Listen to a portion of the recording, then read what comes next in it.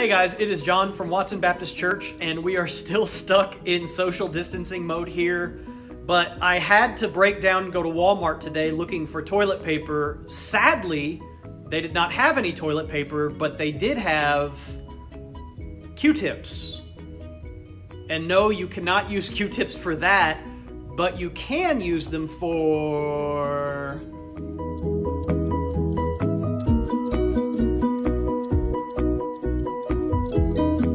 fun with crafts. All right, what I wanted to try to do today is a form of art called pointillism.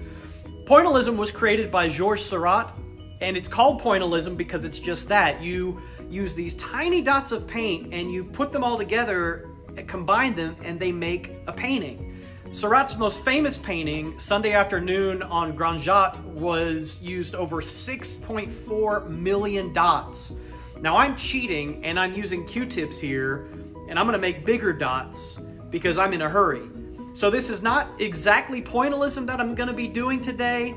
Technically, I think you should call it Q-tipism. So check this out.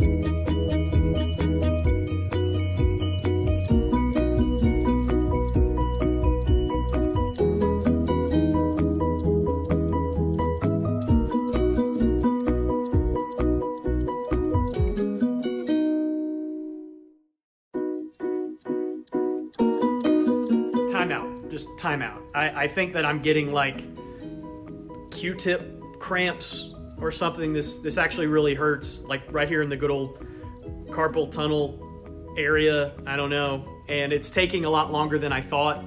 You know, Seurat's painting, A Sunday on Grand Jatte, he used a 10-foot wide, 6-foot tall canvas. I'm glad that my little canvas here is just about a foot squared, so I know I shouldn't complain, and I'm not gonna have to use 6.5 million dots or anything, but this is taking a lot longer than I thought it was. I hope y'all appreciate this.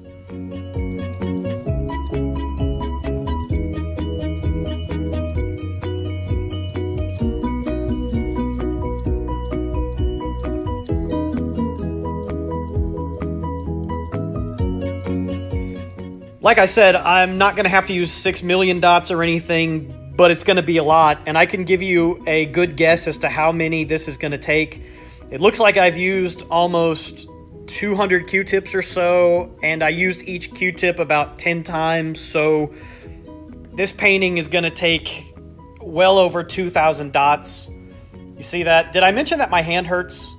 And this is kind of gross. You see all these used Q-tips. It looks like I was cleaning out a unicorn's ears or something, this rainbow of Q-tip color.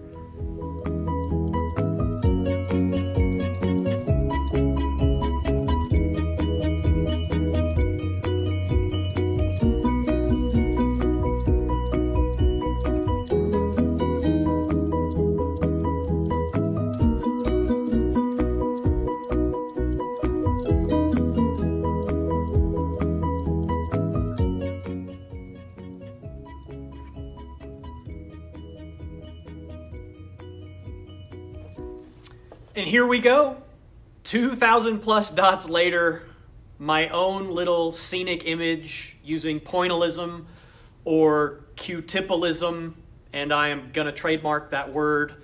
And I call this piece here, Sunset in El Paso. Now, take a look at this. Just one solitary red dot. That is not quite as impressive on its own, is it? One of the things I love about pointillism is I think it's a great metaphor for the church. Paul wrote in 1 Corinthians chapter 12 that the church is one body with many parts.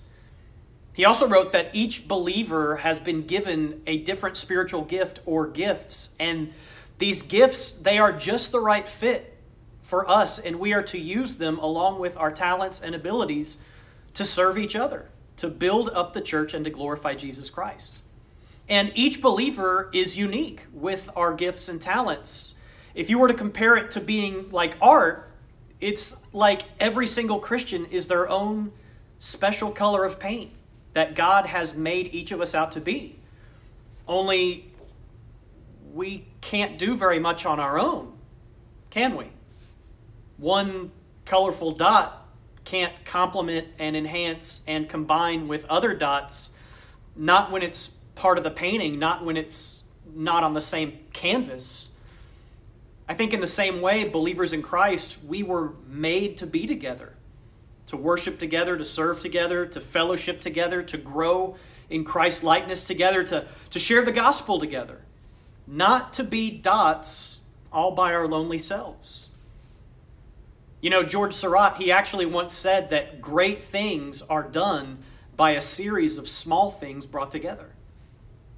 In other words, if you really want to make your mark and make your mark count for God, the master artist, the best place for you and me to do that is to be on the canvas with all the other colorful dots, to be plugged in and part of a church family. So make your mark count. Be together. Thank you so much for watching.